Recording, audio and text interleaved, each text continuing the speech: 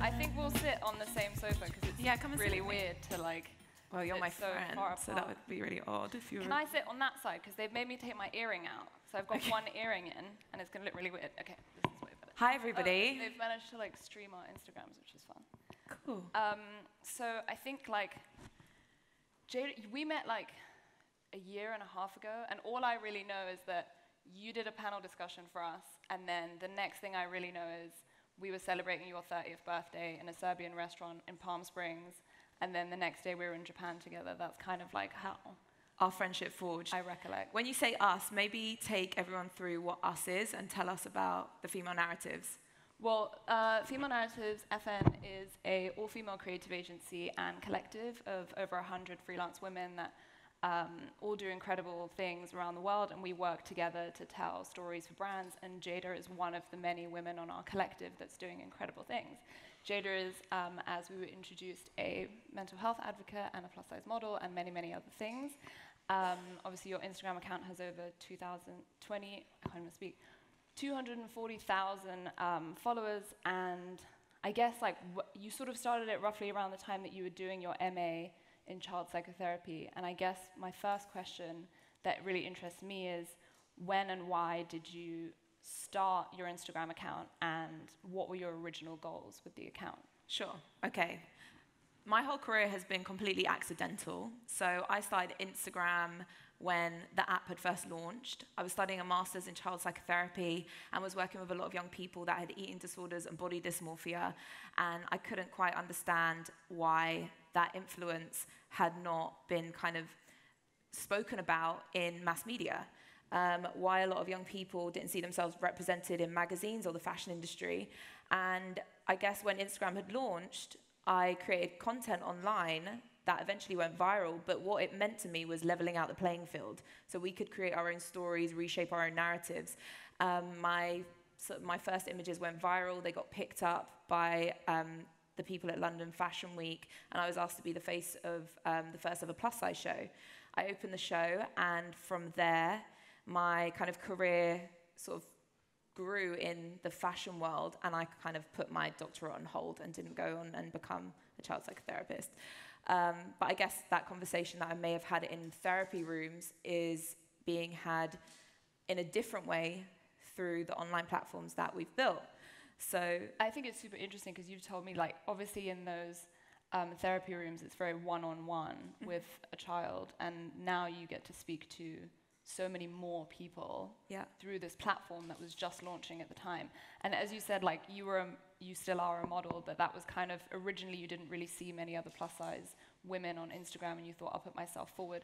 My next question, I guess, is how has that goal changed now? Like, is body positivity and plus-size modeling still like at the forefront, or are there like other goals over the years that have happened, and why? And like, is it okay for us to change our goals? Yeah, definitely goals change. As much as like the platform that I'm working with has changed, you have to sort of adapt with the tools that you're given. And as the app adds new features, you're trying to navigate that space and communicate and engage with your online following differently, which I think a lot of the time I've like not read any business books or really researched this. It's all been very intuitive. I think when I first started modeling, yes, there wasn't any plus size models in the UK 7-8 years ago. There was like a handful in America. And the internet gave me access to see them. And I think, I say a lot of the time, in order to know you can be it, you have to see it. And so a lot of the fashion brands that were out and the advertisements and campaigns at the time didn't show body diversity or didn't, care about inclusivity and seeing and for the mass, consumer like us they didn't think that we cared to see ourselves reflected in those spaces. They thought people wanted to see aspiration, and that's what was selling. But we've kind of come to a space, and through conversations on apps like Instagram and Twitter, they've realized that there's a massive consumer market for women larger than like a size 12 or whatever. Coming up to a couple of weeks ago when Nike put out the plus-size mannequin. Plus-size mannequin. Yeah. You took a picture with that mannequin. I did take a picture. I don't think it's on there, but I went in the Oxford Street flagship store of Nike. They had this plus-size mannequin, which created such a conversation to a point where the mannequin was getting a lot of haters, which is really bizarre. But it's wild to me that it was even getting that there was still such an issue. And like, what the issue that people had with it was that like it's not fitness because it's plus size, but that's insane because your whole platform, like you've run the marathon, you do more sport than anyone I know. So it's like, why did people have such an issue with that mannequin? So I guess going back to the point of this talk, which is how to be a positive influence, I think brands like Nike have realized that in order to be a positive influence, they need to be ahead and a part of the positive movement within advertisement, which is we want to see ourselves again. And I think the conversation and why it kind of got a lot of backlash was people, kind of come up against change as something that's uncomfortable, and there's going to be a lot of resistance and pushback. But within that space, a lot of conversation has started. And I think when going back to what you said regarding goals and using social media to create change and have a positive influence, moving with like the times and adapt to what features are available, I took a lot of what I did, which was predominantly online, and created an offline community. So my kind of career has been peaks and troughs of how I communicate and engage. So we originally took the conversation online and showed people what they could be in some sense. And then we took it offline. So last year I ran the London Marathon. I did it with a friend of mine who's a journalist and campaigner for mental health. And we ran it in our underwear to prove that fitness doesn't look like one thing, to reclaim our bodies and show that anyone can do it. It took us a very long time. We didn't run it all. We plodded a lot of the time. But we still got to the end. Lots of croissants. With a lot of snacks, a lot of positive reinforcement, a lot of Haribos. But I think the point is that anyone can run a marathon. And from that, when, it was just me and my friend that run this thing and like spoke about it online and had a great response and people wanted to be a part of that somehow, we then thought, how can we take this influence we have in this space and make it available for the masses? So then we created this event called Celebrate You. And 2 months ago, me and Bryony, my friend, we went and joined up with the London Marathon, basically hijacked one of their events called the Vitality 10K, and used our Celebrate You campaign to reach a mass audience and say, if you want to join us on this run, sign up. And maybe if you want, come and do it in your underwear.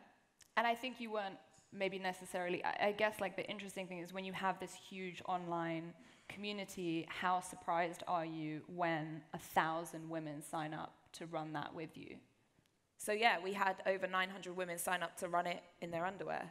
It was weird. It was crazy. It was remarkable. I was blown, I was trying to hold back some tears because there was women there that were like sufferers from FGM, that were women there that were showing their self-harm scars for the first time. There were women there that had never ever accepted their, post-baby body. And these people were there in their underwear, brave enough to just be like, you've inspired me. And seeing the numbers, like I get desensitized all the time that there's like 242,000 people that look at what I post. Well, obviously the Instagram algorithm doesn't let me reach all of them. It's like 10% most of the time. But that's the amount of people that follow me. And, I put up a story saying like, I'm going to be here and talk to you guys. And there's like, 10,000 people that are watching. And I'm like, do they care? And it's like numbers a lot of the time. But when you see them firsthand in a space that you've curated, that's powerful.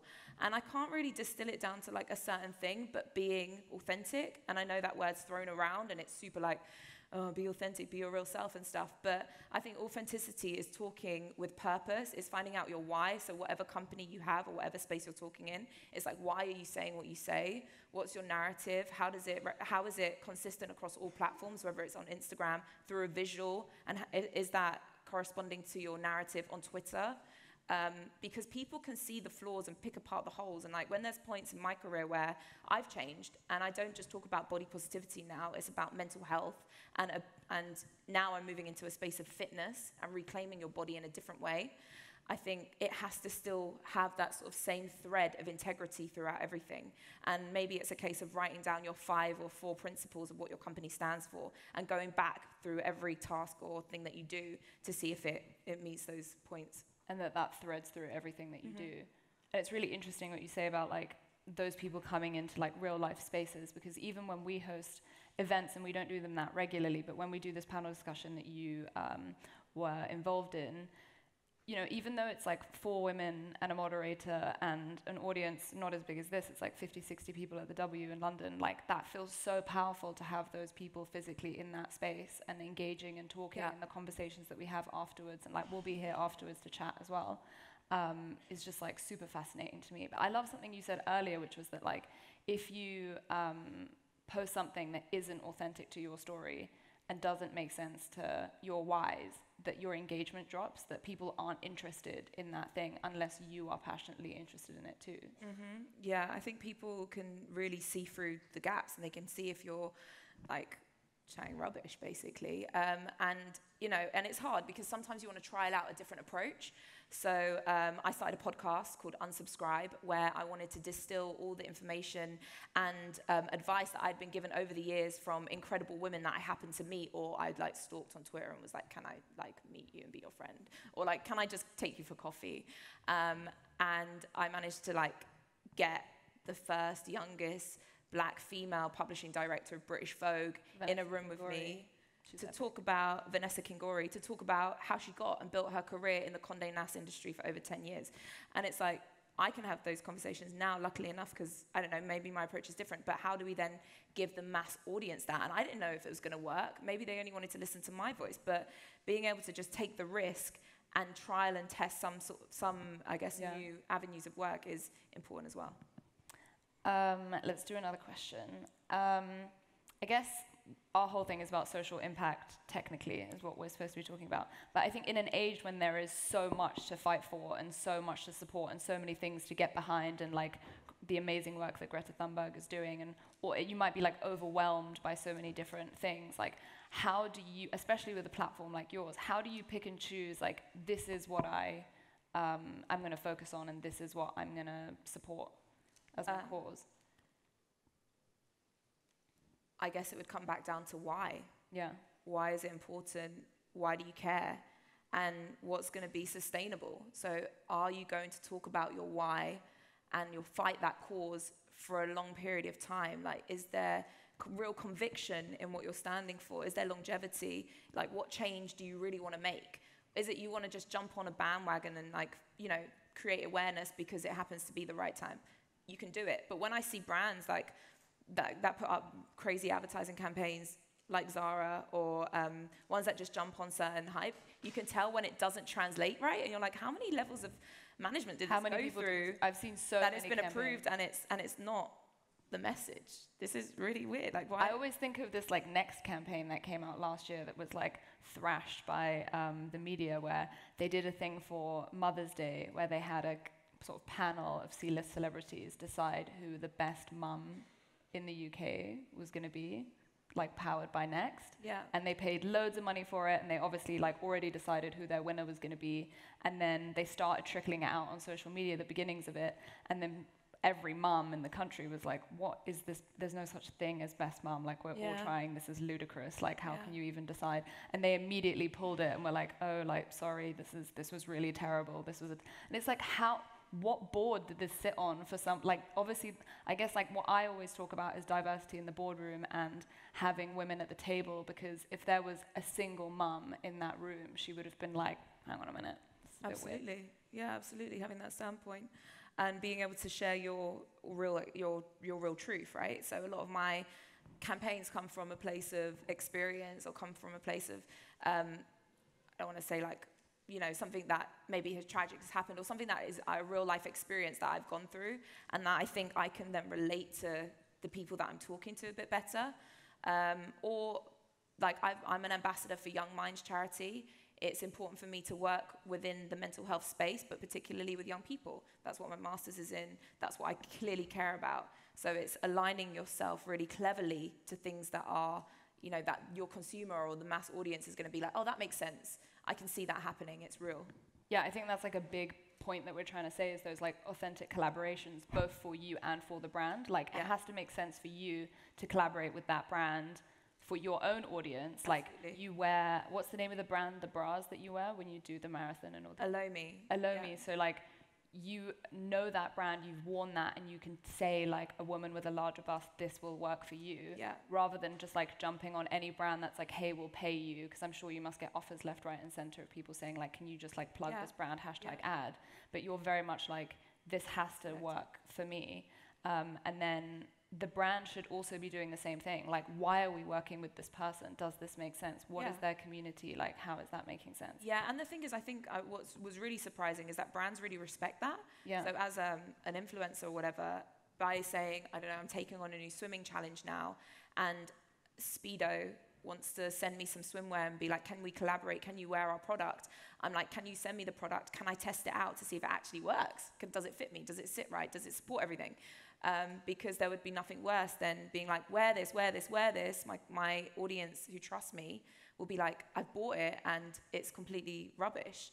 And then a lot of the time I'll get questions from girls that are like, you know, I found you again. Maybe they unfollowed me or refollowed me, or, you know, subconsciously I'm in their subliminal to say, I know that person on Instagram, I'm looking for a wedding dress. Maybe she would know because she's so immersed in that space, or I need a new sports bra. I'm going to come back to her. So that's what you want to do, really create those strong impressions that even if people forget your brand or who you are or what you stand for, they'll kind of subconsciously come back because they trust you because you've built that reputation.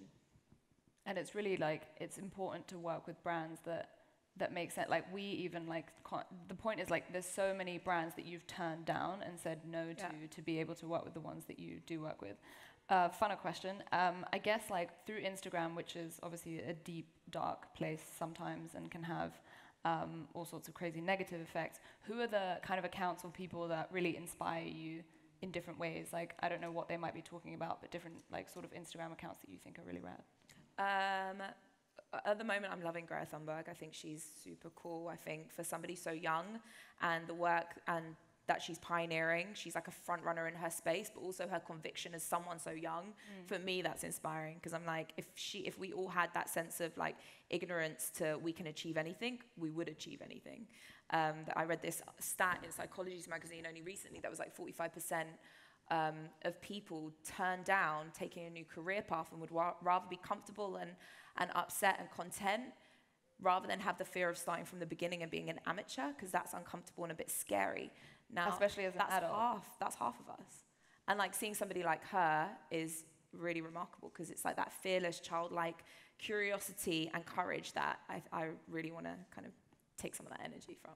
But I think on that, that's what you do so well, is you show people that, yes, I do have things that I'm good at, that I could stick to that and just do that forever, but I don't swim, or like I've never really run before, but I'm going to run the marathon to show you that like someone that's a complete beginner can do this journey and get to the other side.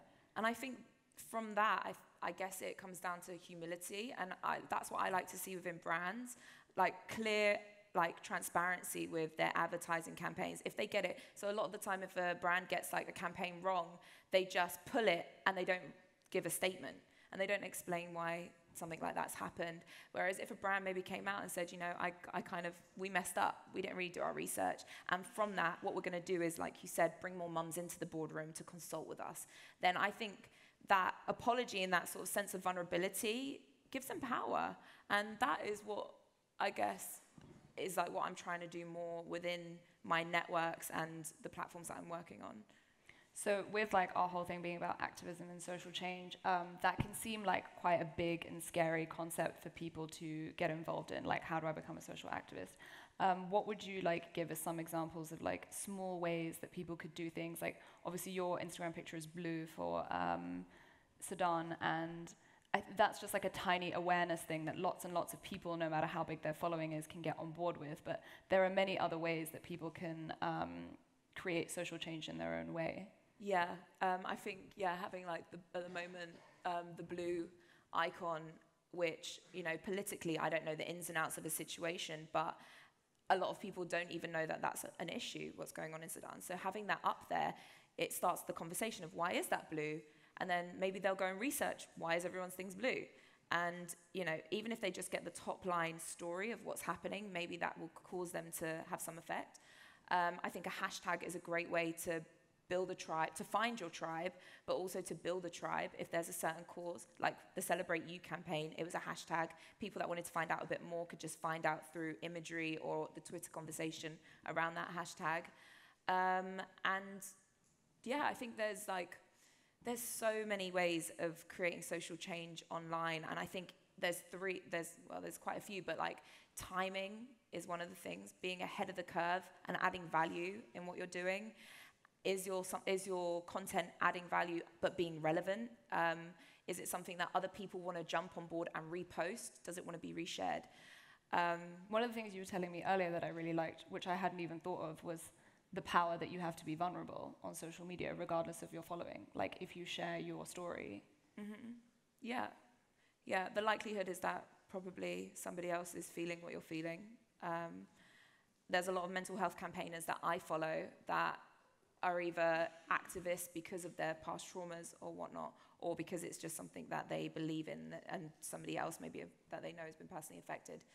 But there is power in vulnerability. Brene Brown, who's an incredible speaker, who I love and read a lot from, she talks about that, like being vulnerable but with boundaries. You don't have to, I think a lot of, it's quite common that people want to divulge their whole story, but if there's like boundaries within that space, then I think it's quite interesting to see somebody be vulnerable and share their journey live with us, over months, over years, in a space like Instagram. Yeah. Well, I guess then that's like for the individual, but for brands, like what are ways that they could be making more kind of authentic, positive impacts? And I guess like our big point is, do we see like an end to the era of the blogger?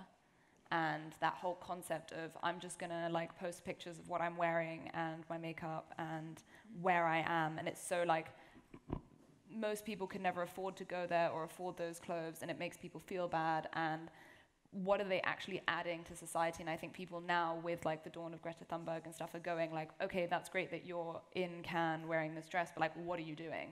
Yeah, but I think now it's like Instagram, well, I know that's the world I know the best, but things have changed. So like in the very beginning, we all loved those filters. So we would like use the Instagram filters and be like, whoa, this is really cool. And then it came to really curated feeds that were really high res, that looked really completely refined, sometimes really monochrome and minimalist. And that was what was really in. And now we want things just immediately shot off your phone. So mine has like a mixture because I like a bit of both. But things that like, you're at an event and you're putting it out without any filters, without any airbrushing, which is what I stand for anyway. And it's weird how that's what we want to see. And like, maybe the fact that we've got Instagram Live and we've got Instagram Stories, it's like that immediate connection to your audience that we want to see. We want to tap in. What I find is my followers want to be able to tap in at any point to see what's going on in my life when it works for them. The same way our viewing with TV and, on demand, Netflix, iTunes, iPlayer, like we want to see what we want to see when we want to see it. And I think that's the way we're consuming content at the moment. And maybe brands need to do a bit more of that, like take us behind the scenes. Let's see how you manufacture. We're now in the time of like conscious consumers, right? So we want to see everything. So it's not this like super polished thing, and I think that's the beauty of stories now, and things that you can still have quite a curated brand feed, but then you can have like your Insta lives and your stories that sort of take people a bit more behind the scenes, and like you can have that in highlights and do really interesting things. And I guess what I'm saying with brands is that they should learn how to tap to these communities and figure out like the influencers and the people that they're working with, like what do they really stand for? Are they just working with them because they have 1 million followers and they're famous, or is it because they stand for something and they're working on something really cool? And if they are working on something really cool, rather than just like getting them to wear their clothes, it's like, how can we support you in this thing that you're doing? Or, oh, you're going to swim serpentine, like how can we be involved and do something that makes sense for that community and like give back? I think people are becoming a bit more clued up on like, having your following number. Before, and maybe it still happens to a degree now, it's a social currency to a degree. But what I think brands are missing out on is the opportunity to tap into like the real grassroots influences, which takes research, and it takes becoming quite immersed in, say, for example, the fitness world. The fact that we've done the marathon, we did the Vitality 10K campaign, and now we're moving into the world of swimming and changing fitness in that space. It's like, who are those people that are shouting the loudest with the smallest numbers that are going to get that engagement and that complete like crossover and getting those followers to buy into whatever you're saying. That takes research, but... And that have that real community. Like, you Yeah. introduced me to Charlie Dark, who's this incredible person that runs Rundem Crew. And I don't even know, like, how big Rundem... It's like a running community in... Who I trained up with when I was doing the marathon. And they always, like, hang out at the marathon and, like, high-five everyone. And they're allowed onto the running path to, like, hype people up. They're, like, everyone's hype man. And... I don't know what their Instagram following is, but they're like in real life community. I was fortunate enough to go to one of their runs, and like the atmosphere and the vibe that they had before, and the dozens and dozens of people that come to them, it's like so powerful and raw and cool and like in real life. And back to our original thing of like when you get people in that physical space, that's amazing. And I think... But not only that, he may have only, I think it's like 17,000 followers online, but he's got over 10,000 people subscribed to his running club. Right. He also is connected to, I think, like 96 places around the world. So when I was in Australia, he said, you know, hit up this running crew, go and connect with them, go run with them. And he's they so all well know connected him and internationally love and globally. So 17,000 followers, you kind of, maybe as a big brand would be like, oh, I don't want to work with them. But actually they're doing a lot of great work. Right, so it's like you have to do the work as a brand and like dig in and actually see like, are people going to their events? Like what does their community look like? And I think obviously female narratives is a good example. Like we don't have that many followers because we just started 2 years ago, but we like when we get people together, it's really like a beautiful thing. And we just did a shoot with 50 people, and it's going to be plastered all over London in September. And there's just like really cool stuff happening that I think brands need to sort of like dig in a bit and find. Yeah. And even if you are a brand and you're coming up, like you're trying to build something yourself, it's like immersing yourself in your space and knowing like who are the people that are doing what, like know the climate that you're trying to be a part of, and question it and see how you can add value, real value in that space that's like authentic to you. I think there's like this coined now phrase of micro-influencers, which I thought was like an interesting word, but it sort of like downplays what they're really... I just think it's like people that are actually doing amazing things in their communities in real life. I think we're running a little bit low on time, and I really want to get the Slido questions. Hopefully someone has asked a question. There's this app called Slido, and you can like ask us questions if you have any. So yeah, maybe we could do some questions. I don't know if they come up or how it works, or if anyone's asked us anything.